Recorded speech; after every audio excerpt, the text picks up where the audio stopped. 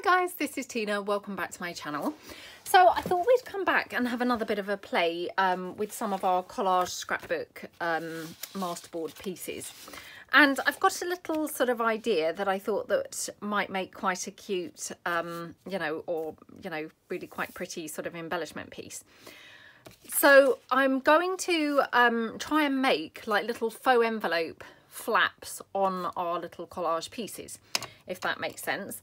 So I think what we'll do one on each of these little pieces so that they're not sort of all the same. So let's do one from this one, and then we'll do one from here. Now just want to decide which section I'd like. So I think I'm going to do this section here, like that. Okie dokie. And I'm going to have them this way up when I put them in my journal. So that's kind of our starting point basically. And then all I'm going to do, I'm going to make them so they look like almost little postcards or I don't know, envelopes or postcards or, you know, that kind of thing. So I'm going to just rough the edges up, I think, a little bit on them so that they look really nice and, you know, grunged up and a bit more texture going on them. I mean, obviously they are kind of collage, so they've got plenty of texture anyway, but I think you can never have enough. So I'll just rough the edges slightly. Not too much, but just a little bit. And then I'm just going to ink around them with my distress ink, like that. Okay. And for some reason I've straight away turned that way up, and I want to have it this way up. So yeah, I'll turn it round. And then we'll just ink this one up as well. Okay. So I hope everyone's having a good day. Hope you're doing some crafting, having a nice time. The sun is shining again here. We are just being so lucky with the weather this year. I literally can't believe it. So yeah, glorious, glorious sunshine. Right, so that's our two pieces. And what I thought we would do is I've just got some coffee dyed paper here beside me. I've actually also got you know, some of my food coloured paper. The only thing is that is quite thin, so it may be that would be too thin, but I'm thinking actually that might be quite nice on this piece. So I wonder if it's wide enough there. Right, so what I'm going to do is just chop this one down. I mean, as I say, it may be this one's too flimsy, this paper. I might need thicker paper, but let's give it a try and see. And all I'm going to do is fold it over kind of here-ish, like that. And then what I'm going to do is just take it down to the approximate width of the piece, like that. And then all I'm going to do is sort of fold it, you know, not fold it, I'm not pressing, but, you know, just a bit in half. And then I'm going to make this like an envelope, like that. So it's like a sort of envelope flap. And we can just attach that then over our piece like that. And so it will be like a little sort of envelope flap on top of your little pieces. I mean, I just thought they were something a little bit fun and different. So I'm just going to take it down slightly more in the width. So if I just, again, hold them more or less together, and I'm just going to take them down there. It's probably going to be too short now, but again, that doesn't really matter. I think it will still look fine. I think it would be better too short than not long enough, if that makes sense. So like that. And then all I'm going to do is glue that onto my piece, like that. Okay. I'll just glue that down there.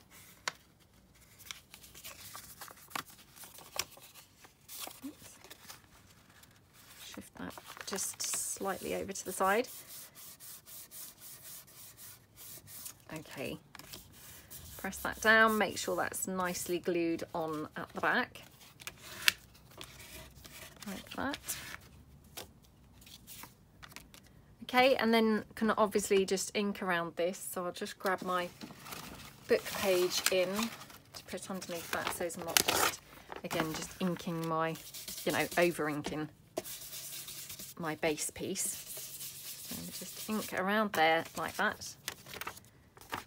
Okay, so it looks really, really pretty. And then I'm going to put something on the end of here. So what should we have on there? That might be too small. It might be okay, actually. So let's just give this one a try.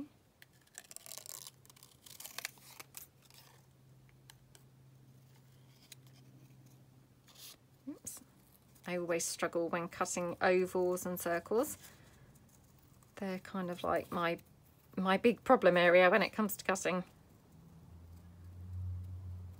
Okay, not too bad. Oops. We'll just ink that up, which will just help disguise any rough pieces or rough bits where I didn't quite manage it. So that can just go on there sort of at the end, which looks quite pretty, doesn't it? So let's just pop that down.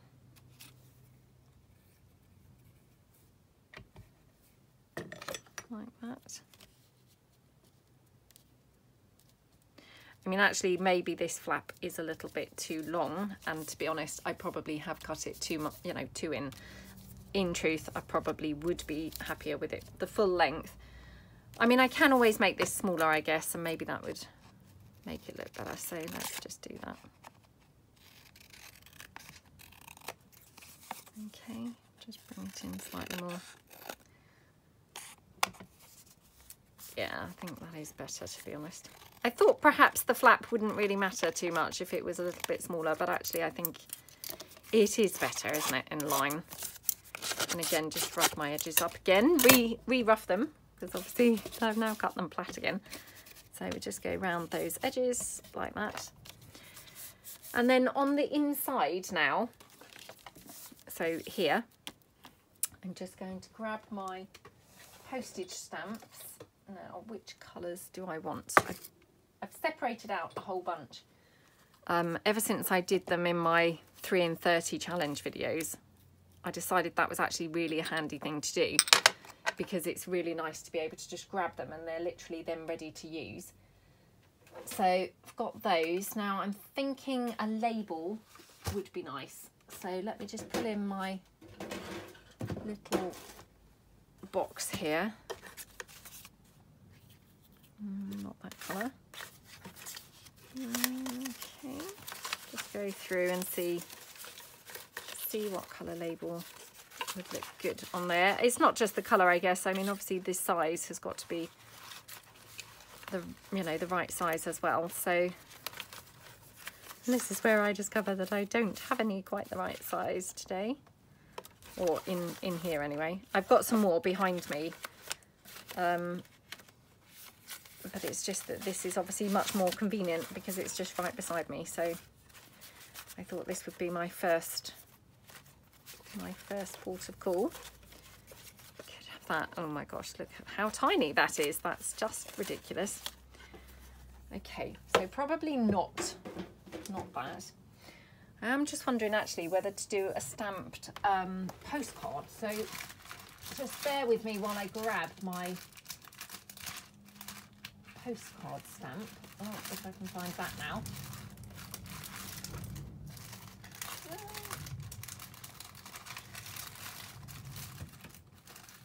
Right, let me just go off and grab my labels. Right, so I've dug out some labels. This one I thought would look really pretty on here. So it's just an ivory one. I think it's from my blue vintage kit, if I recall. And then what I've got here, this is one of my little stamps. Obviously you can see it's seen better days.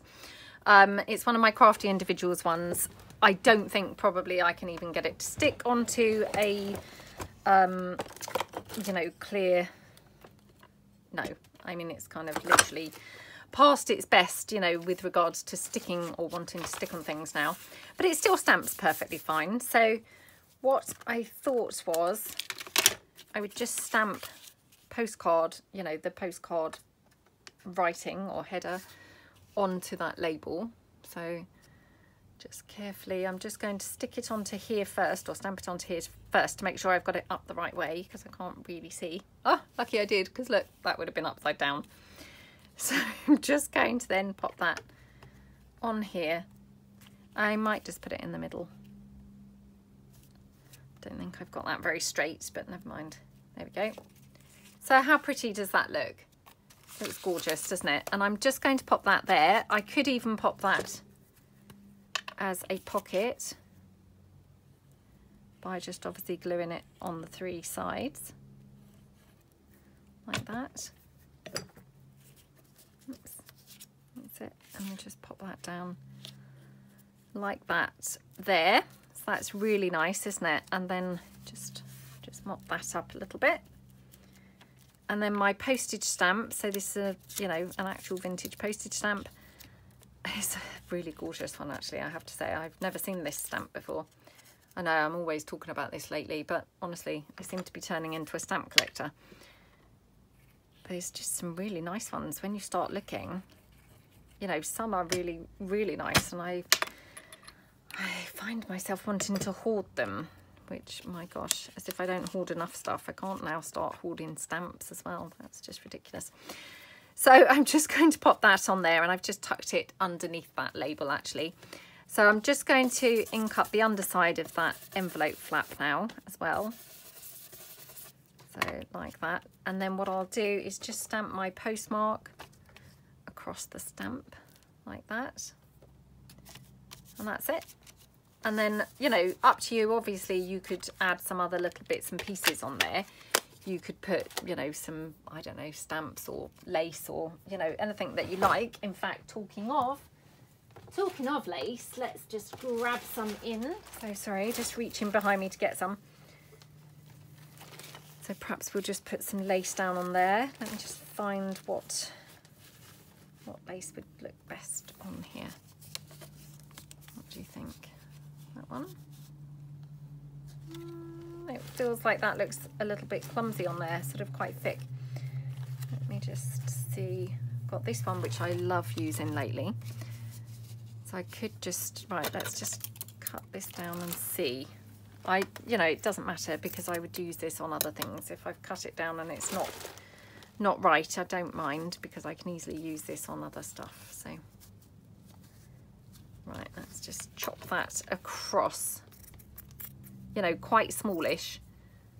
So I'm not cutting it in half or anything. It's way less than half. There we go. Okay, I love that. So I'm just going to then pop that down across there, and actually I'll just, oh, come on, glue. Oh, again, I'm struggling to see if this glue's actually coming out or not. Hopefully it is. Just pop a little bit onto the paper itself. Okay, and then just put that down there like that. Again, you know, don't worry if it's kind of not straight or anything. In fact, this end I've kind of pulled down so it's not straight, because you know, I think that just makes it more interesting looking. Isn't that just gorgeous? And you know, up to you then. You could obviously put a paper clip on to hold the flap down, or, you know, one of those little closures, you know, however you like. But I think it just looks lovely even flapping up. So that's that one. Let's do one now with the blue. So as we've just got, you know, a couple of different pieces, because it's always nice to do a couple when you're doing examples. So I'm just going to swap my stamps for my blue ones. I'm loving having my stamps kind of colour separated. They're really handy like that. And then this one, I'm going to just use coffee dyed, you know, paper in plain coffee dye rather than any form of colour to it. So let's just see if I've got a scrap to use. Otherwise, you know, it's not a problem. I can cut into a fresh sheet. It's just if I've got a scrap, then of course I might as well use it, because, you know, that just would be more sensible, wouldn't it? Haven't, but I have got this, which I just wondered whether we, no, right, no, Do you sometimes just pull things in and then, you know, as soon as you kind of put them there, you just think, what was I thinking? That was what happened there. So this time I might try and be a little bit more precise and cut around it like that, so it's a little bit, you know, better lined up. So, and then I just want to just obviously, you know, cut here where we're going to have a flap, not a flap, but, you know, the piece that's going to fold over to glue down. So we just then bend that over there like that. Okay, now this flap, as you can see, this is much smaller, so just going to take it in there and then just cut that down, you know, just like an envelope sort of shape, envelope flap shape anyway. And then let's see how that looks.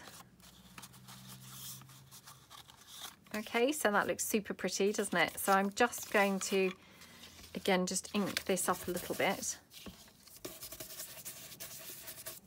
Okay, and then we'll just glue this down like that.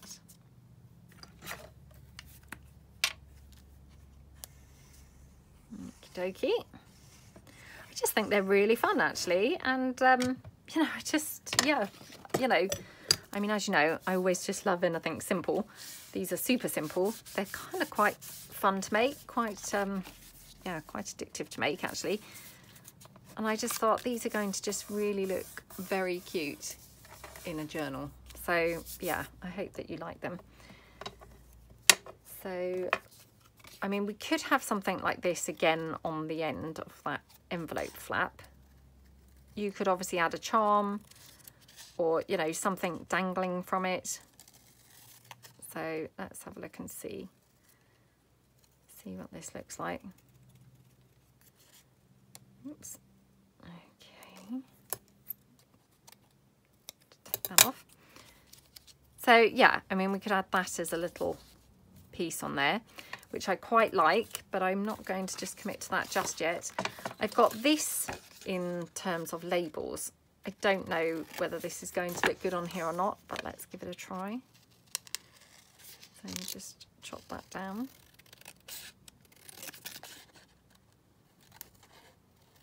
Okay. Cut down there. And chop that down at the side and that corner there. This may be too wide. Well, it is quite wide, but weirdly I quite like it, actually. So yeah, I quite like that. So I'm just going to ink this up a little bit. And these are my numbers from my number set 3. So if you were, you know, looking for them or anything, then that's what they're from, is the number set 3. So again, what we can do is glue that one on like a pocket. So like that. Okay. Have that sort of lowish, like that. Just mop that bit of glue up. Okay. Right, so that's that one. And then just see what else we might want on here. I've got these ones, which, you know, may be quite nice on the flap. So just going to cut those down.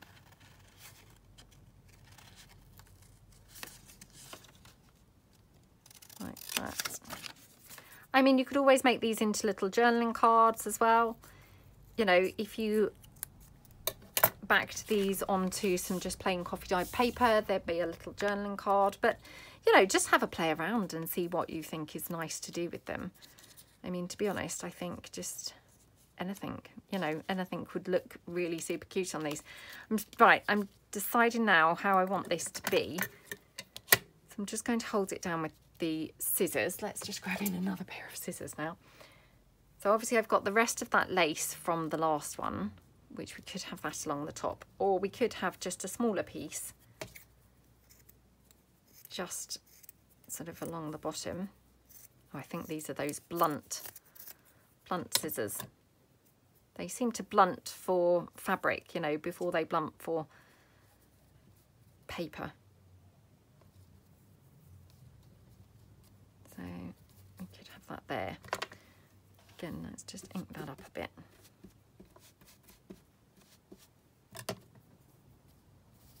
Okay, so we could just have that there. That's quite nice. I don't know what that red is. Oh, there we go. Wasn't sure whether it was actually attached to it, which obviously that would have been a bit of a problem. I'm just going to hot glue this on because I just want to have that stuck down pretty quickly. There we go. Like that. And then I just pop a bit under there. There we go.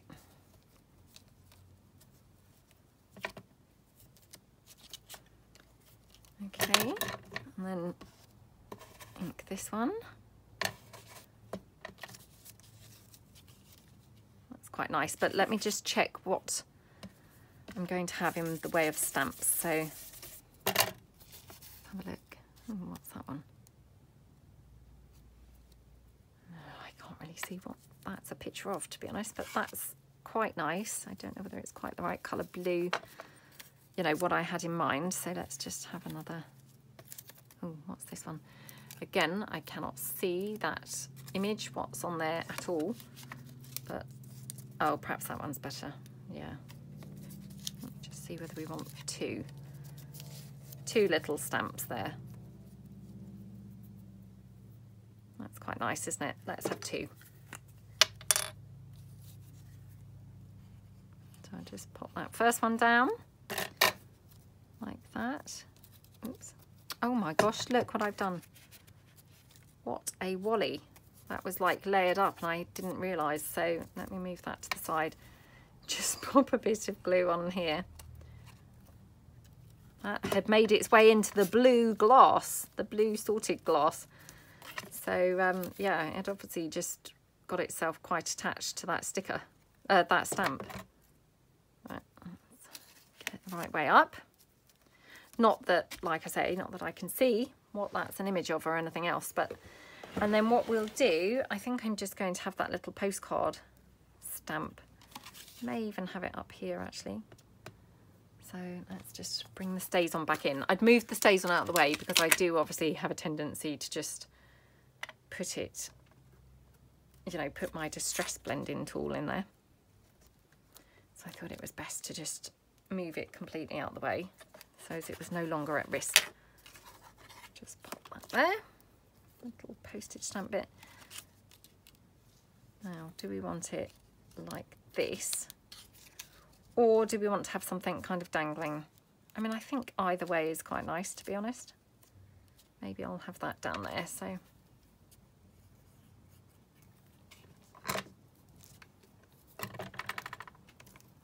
Okay. Yeah, I might have to make a few of these, to be honest. They're sort of quite fun to make. And, of course, they're quick and easy to make. So I've now got some sort of ink all over that, which is a bit of a shame. But never mind. Never mind. Right. So what I might do here is instead of this, I'm going to punch a hole like that. And then we'll just pop one of our hole reinforcers onto there. And I mean the hole reinforcers for no other reason other than decorative purposes, obviously. It's not actually really reinforcing the hole particularly. Like that. And then got some flowers here. You can just have a little flower or something dangling off that. So just ink that up. And I'll just ink it on both sides because if that's going to be dangling, it may, you know, float around and move about. And then I'll just get literally a bulb pin.